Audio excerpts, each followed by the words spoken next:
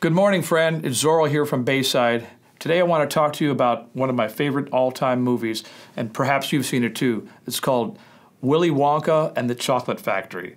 Now, if you haven't seen it, I encourage you to go see it, but please see the 1971 version with Gene Wilder, not the one with Johnny Depp. It was terrible.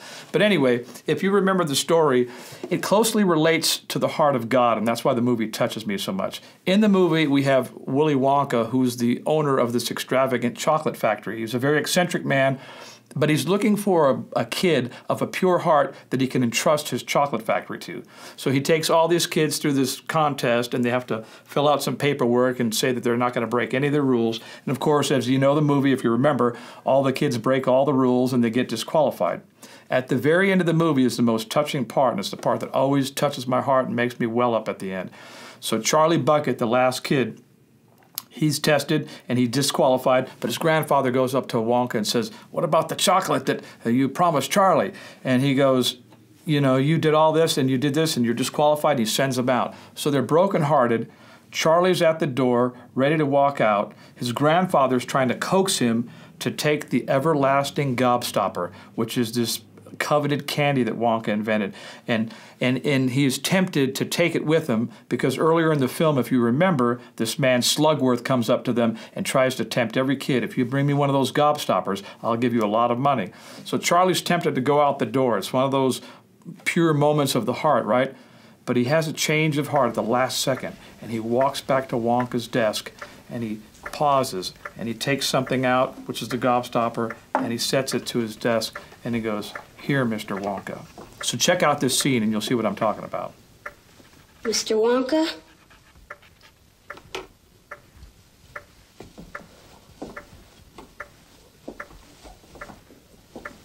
So shines a good deed in a weary world.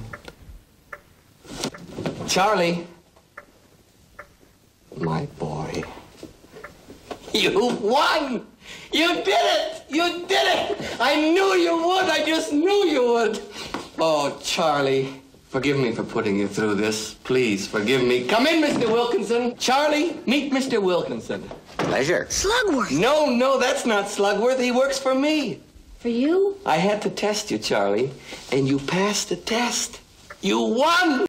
Okay, so now if you were watching that and your heart is open, you can see why that movie touches me so much and why it should touch you, because it conveys so beautifully in a Hollywood way the heart of God. Wonka is like a God archetype. He's looking for a pure-hearted kid to entrust with his kingdom. But isn't that the same thing God is looking for? God is looking for those that he can entrust with his kingdom to reign and rule with Christ. And what does he do? He allows temptation to exist in this earth so we can be tested, so our hearts can be purified, to see who's worthy to reign and rule with him, because he wants to give you the kingdom, which is like the chocolate factory.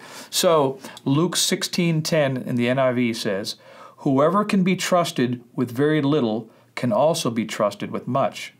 And whoever is dishonest with very little will also be dishonest with much." And Jesus said in the Beatitudes in Matthew 5:8, "Blessed are the pure in heart, for they shall see God." So remember, my friends, the key is to keep a pure heart through all the temptations, all the setbacks, all the disappointments, because they're all there. The key is to remain faithful to the very end and guard your heart. And one of my favorite scriptures is Proverbs 4:23, which says, "Above all else, guard your heart, for from it springs forth all of the issues of life." Guard your heart, my friends, and have a great day.